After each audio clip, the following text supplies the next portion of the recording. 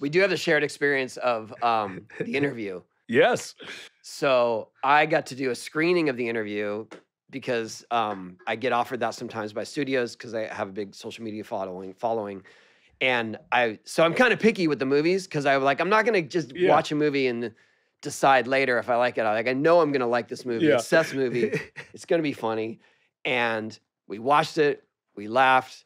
I put a post up about how funny it was. The next day, the shit hit the fan. Oh, yeah? Do you know about that? Yeah, I know that caused a storm. I'm aware of that. And you were caught on the... Everyone got stuck. I still meet people to this day who are like, oh, I had like people's... Yeah, identities were stolen. People's like... I know a guy, this was a funny one. All the like payrolls of all the movies were published because of the hack. And a guy I know, a guy I'm friends with, was working on one of a small movie we had made in Vancouver. And the payroll things was published, and he found out that he was the absolute lowest paid person on the entire movie's payroll.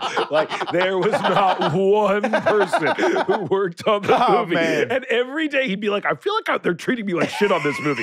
And we were like, no, it's all in your head. It's all in your head. And then he was like, look, nobody.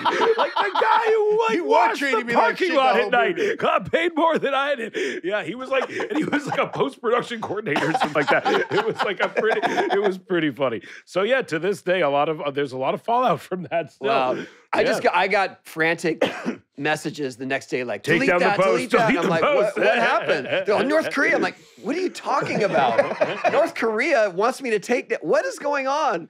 And then I saw that all the emails exploded. Everything. So. That was about, that still falls out to this day every once in a while. Does that actually affect stuff you do? Like, I mean, it must have affected some opportunities after that.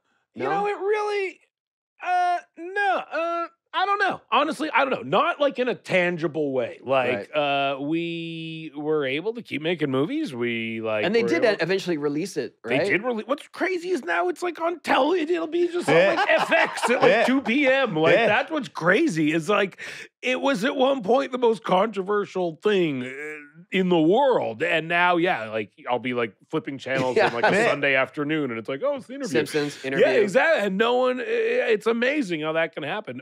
I was worried maybe it would cause some longer lasting fallout than it did.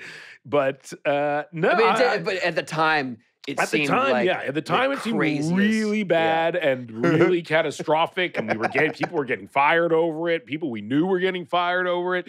The head of the studio got fired essentially because of it. It really caused like seismic shifts in Hollywood at the time, and I think how things. How business was done in some ways. It actually like kind of showed the success a movie can have in some ways if it has a full theatrical like campaign and then goes directly to streaming, because it went to it streamed on Google, and I think it's still like the biggest movie that's ever streamed on Google, and which is crazy. And so it did a lot of things that I think the fallout will still see.